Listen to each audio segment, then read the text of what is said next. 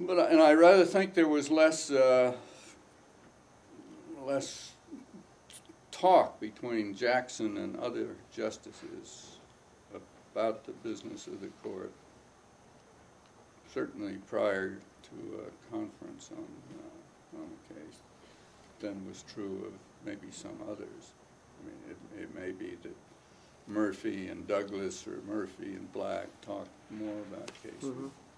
But Jackson, by and large, I think, pretty much wrote his own boat.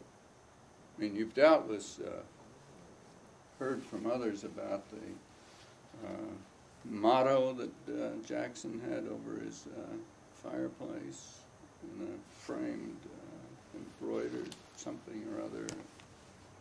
He travels the fastest who travels alone. Jackson was somebody who never came to work, I think, without seeming that he was on top of the world and enjoying things. I never saw him down at the mouth. He seemed to be on an even keel all the time, and I think enjoyed his work.